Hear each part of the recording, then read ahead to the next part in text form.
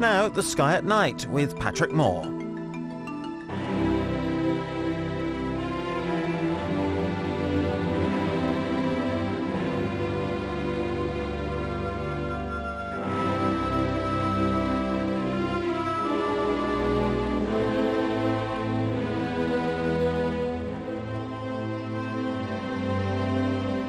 Good evening.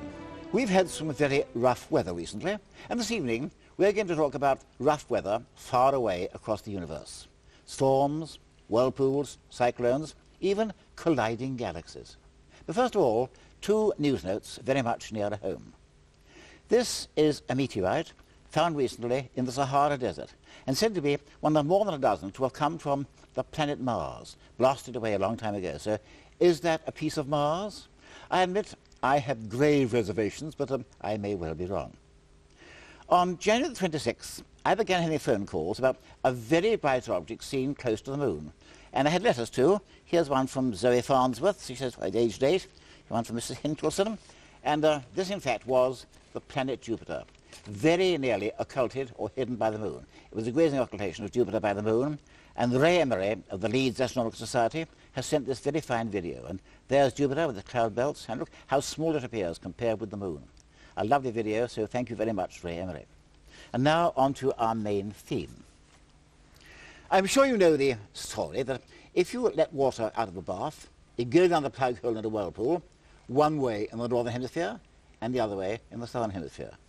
Well, be that as it may, we do get whirlpools in space also, on a much larger scale. And to talk about them, I'm delighted to welcome back Professor Chris Kitchin. Welcome back, Chris. Hello, Patrick. First of all, this story that the water goes down in opposite ways in the two hemispheres, there's something in it. Yes, and it's all because the Earth is a sphere rotating upon its own axis. Any movement over the surface of the Earth, unless it's directly along an east-west line, must take you either closer to the equator or further away from it. Since the Earth is rotating, the further away you are from the equator, the slower your speed due to the rotation. However, if you do move away from the equator, then conservation of angular momentum means that you retain the speed you had at your original position when you moved to the new position. And therefore you should be moving over the surface from west to east. Of course, if you actually try this, say by jumping in a car and driving a few miles north, friction will stop you sliding sideways.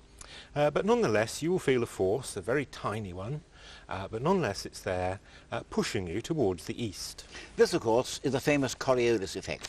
It applies to material too.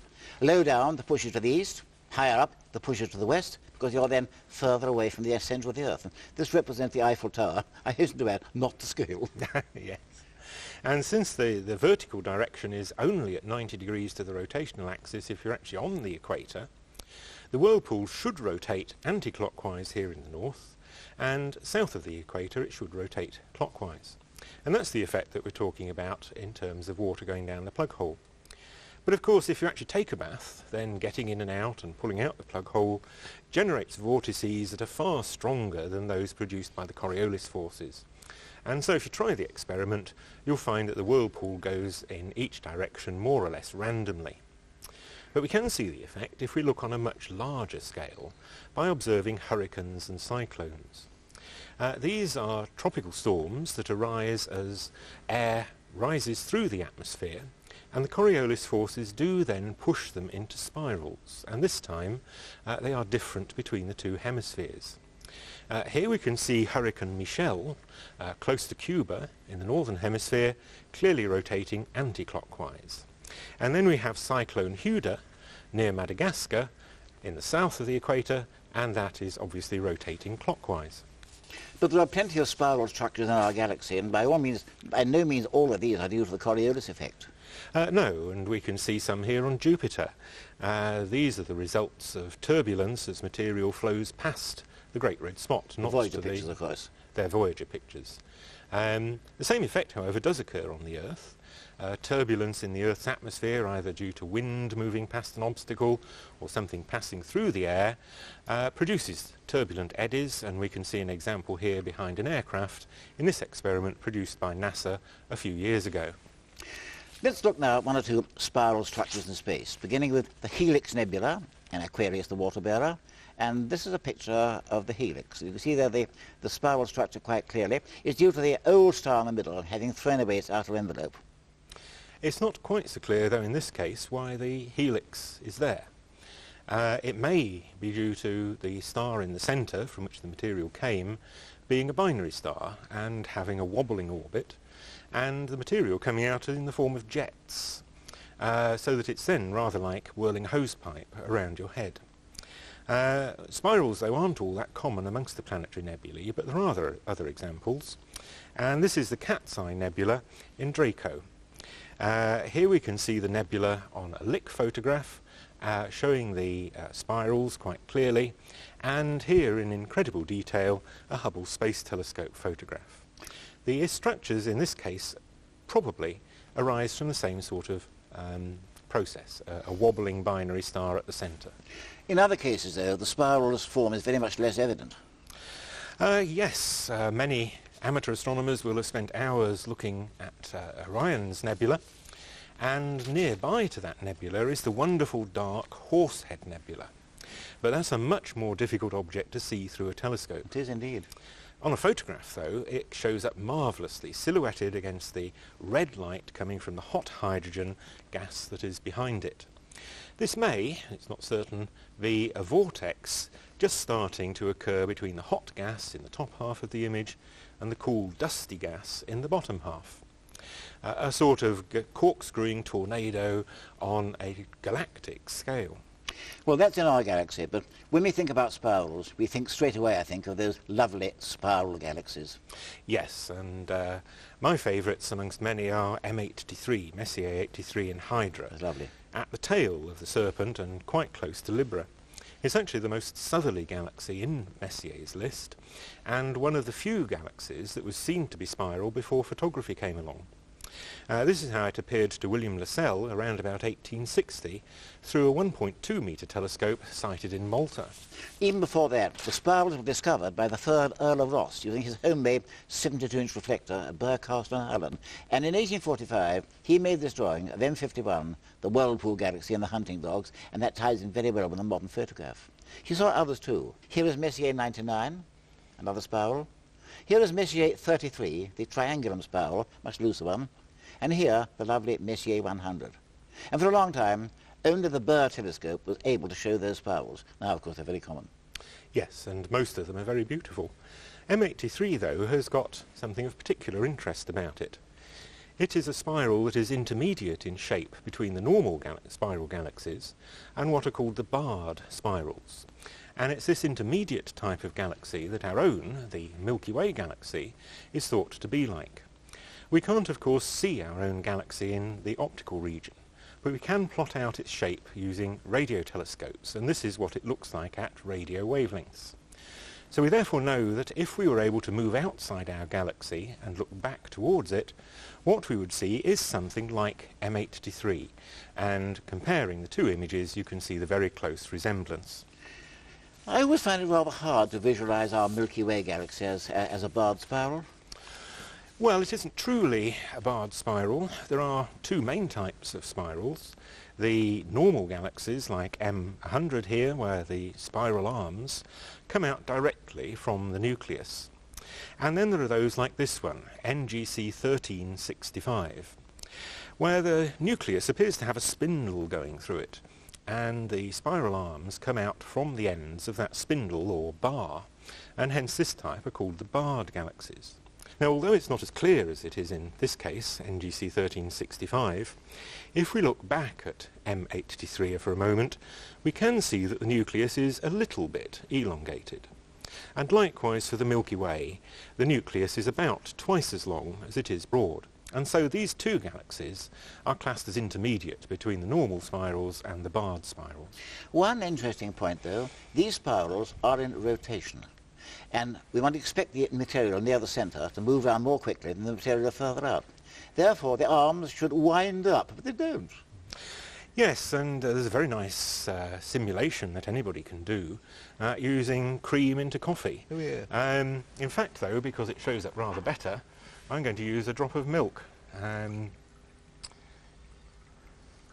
If we get that rotating, like a spiral galaxy would. Get it going. And then a tiny drop of cocoa powder. We should see the same effect. The reason why spiral arms don't wind up in the way that this material is winding up is they simply don't live long enough. Spiral arms only are visible for a few tens of millions of years, then they disappear and new ones form in their place. But it would take hundreds of millions of years for the rotation of the galaxy to wind them up, the way the cocoa on top of the milk has wound up. We must ask then, why do the arms disappear? Why don't they persist? Well, the spiral appearance of galaxies is actually rather deceptive. The material in the disk is much more uniformly distributed than it appears. It's just that a lot of the material we can't see. Average stars, like the Sun, are simply too faint to be seen at distances of millions of light years. So when we look at spiral galaxies, what we are seeing are those regions containing numerous large, bright, young stars. Large stars may have a mass 10, 100 times even greater than that of the Sun. But they are also very, very much brighter than the Sun, and so they use their material up very much more quickly. A star 30 times the mass of the Sun, for example, probably only lasts for about 10 million years. So the spiral arms are conspicuous because they contain the most luminous stars. Yes, and they will disappear when those bright stars die off in a few tens of millions of years. There will still, however, be millions of smaller stars in that region, continuing to live out their much longer lives. By then, of course, there will be new star-forming regions elsewhere in the galaxy, and those regions, the bright stars in those regions, will continue to give a spiral appearance to the galaxy. Now, one vital question, why do spiral arms form at all? Well, there's thought to be two processes at work which produce spirals of rather different appearance. The first type are called the flocculent spirals, and they appear like NGC 7793 here. The spiral pattern is actually quite chaotic, and if you look carefully is made up of lots of small segments rather than single arms. The second, rather less common type, are called the grand design spirals. They usually have just two arms, and they are clear and well defined, like those in NGC 1300. Let's go back to your flocculent galaxies for a moment. What happens to them? It's really just the winding up process that we've talked about in the milk in the coffee cup, or cream in the coffee, except it's only occurring for a brief interval, comparatively brief, that is. The inner parts of the galaxy take a shorter period of time to go round than the outer parts. So if we imagine a star-forming region out in the disk of the galaxy, the part of that region closer to the centre will move ahead of the region, part of the region further out, and so over a few million years it will be drawn out into a short curved streamer. When there are many such star-forming regions, each gets stretched out in the same way, and so we get the individual curved segments that give the flocculent spirals their spiral appearance. But the situation isn't quite so clear-cut as one might think. It's been found, rather unexpectedly, that in a spiral galaxy, the outer part stars are moving as quickly as those closer to the centre, and that wasn't expected at all. No. But of course it's the angular displacement that matters, so it comes to the same thing really, I suppose. In the end, yes. And of course the grand design galaxies, process there, are a bit different. Well, it's rather less clear altogether how these galaxies form. One recent theory that has gained a lot of credence is that it is a pressure wave moving out from the centre of the galaxy. As that wave passes through the material of the disk, it initiates a bout of star formation. Just as with the flocculent galaxies, though, it's only the young, bright stars that we can see. And when those die, that part of the spiral arm disappears. But by then the pressure wave has moved on and initiated a new bout of star formation further round the galaxy. Yes, but what causes those pressure waves? Well, then the theories do become even more vague. Exactly. One possibility is an explosion or series of explosions occurring at the centre of the galaxy, perhaps as material falls into the central black hole.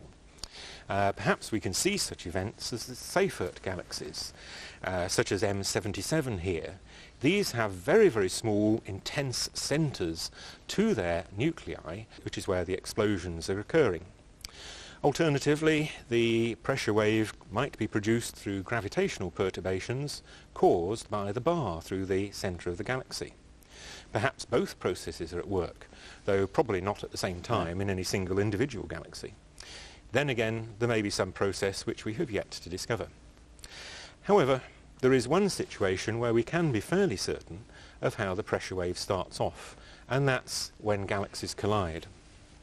When galaxies collide, the stars don't often hit each other head-on, but the gas and dust between the stars are colliding all the time. Yes, it's not the collisions or non-collisions between the stars that matter, it's the gravitational pulls of the galaxies, in other words the tides on each other, that cause the spiral arms. We've already seen the effects of a glancing collision when we looked at the whirlpool galaxy. Yes. The smaller galaxy, which looks more or less spherical but is in fact a spiral, NGC 5195, passed by the larger galaxy, NGC 5194, about 200 million years ago. The effects of that collision can still be seen in the bridge of material pulled out by the tides between the two galaxies. I think my favourite colliding galaxies are the antennae in Corvus. Here's a wide-angle photograph. You can just about see the streamers, but in infrared it comes out beautifully. You can understand why they're called the antennae, can't you? It is two colliding galaxies, and a lot of theoretical work has gone into this pair to try and understand the details of the collision.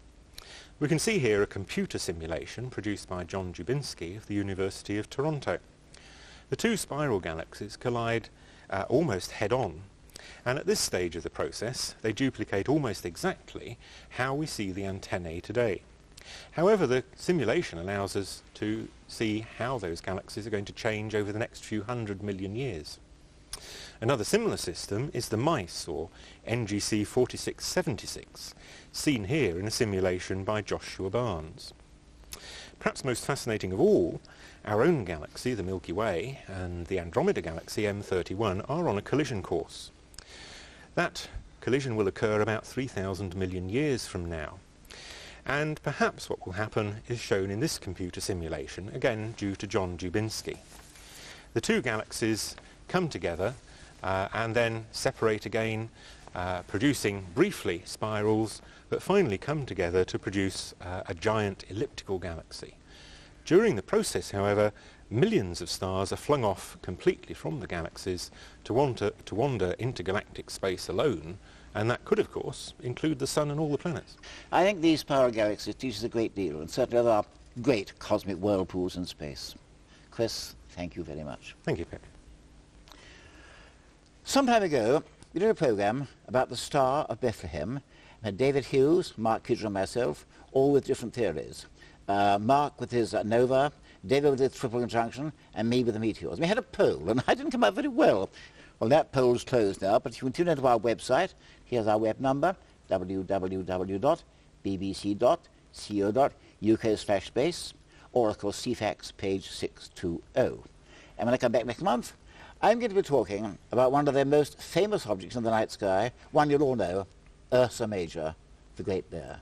So until then, good night.